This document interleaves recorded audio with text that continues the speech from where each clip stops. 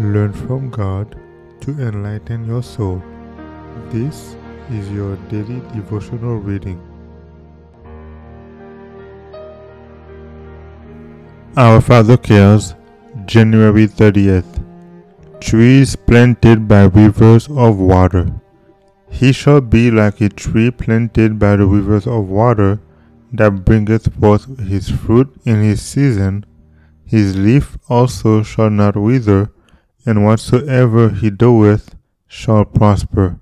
Psalm 1 verse 3.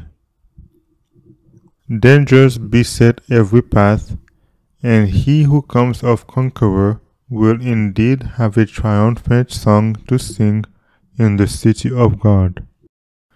Some have strong traits of character that will need to be constantly repressed.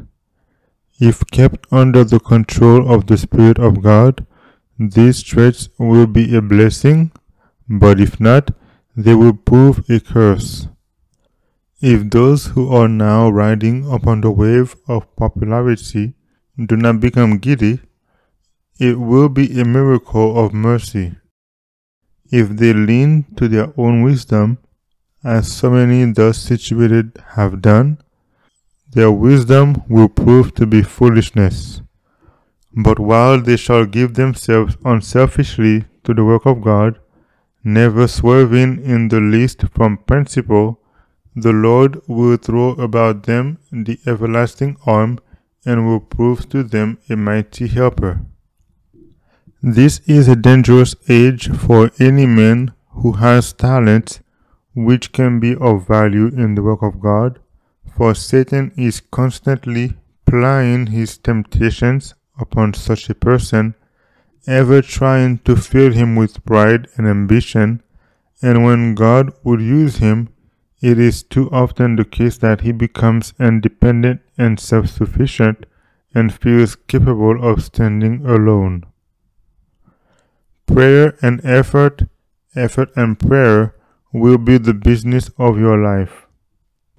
You must pray as though the efficiency and praise were all due to God, and labor as though duty were all your own. If you want power, you may have it.